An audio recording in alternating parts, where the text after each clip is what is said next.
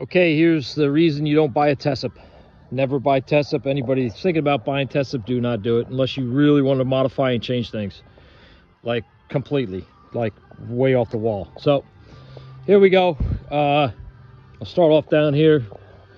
This is the general specs anybody wants to know. 2023, we got a total height 33 feet 9 inches from top to bottom, top of the turbine down. We got 30 feet 7 inches to base right here. So from this base at the tilt plate to here, it's 30 feet 7 inches. The turbine itself is 31.5 inches for just the turbine. That's from the blades from here up to the top of the thing. So it's 31 inches. Then you got the generator base to the turbine, which is basically from this point here to here, and that's only 13 inches, okay? And then you got, what about air gap, about just over 2 inches there.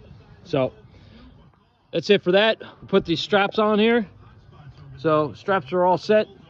I put these on. I use the aluminum brazing rod, and I brazed the two ends together, and also made another joint. Where is it at? There's one joint's there, and then the 90 degree or whatever 45 degree joint here between the two.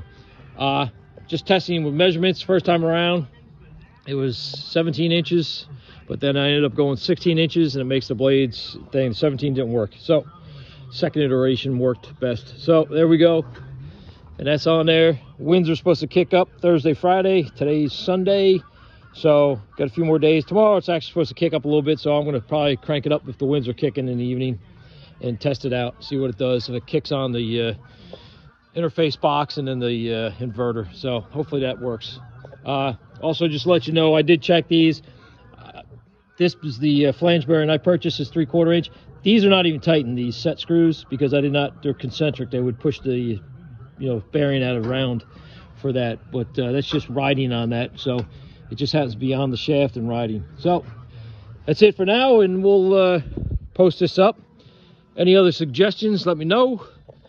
We got everything set. I have to now go back to Lowe's and grab some fittings. I got to take my 1/2 inch and bring that up a small nipple, and then out 90 degrees, then another 90, and then put my anerometer back up on the post so I can have some wind readings when we do this testing. So absolutely false claims from Tesup.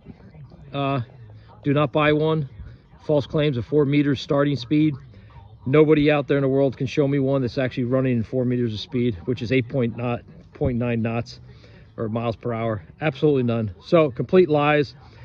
British law says they have to state what is actual the product. They're breaking their own law over there.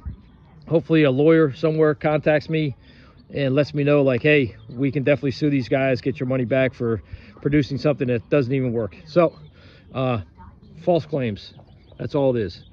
All right, here we go, and I'll be back after I get the anerometer mounted.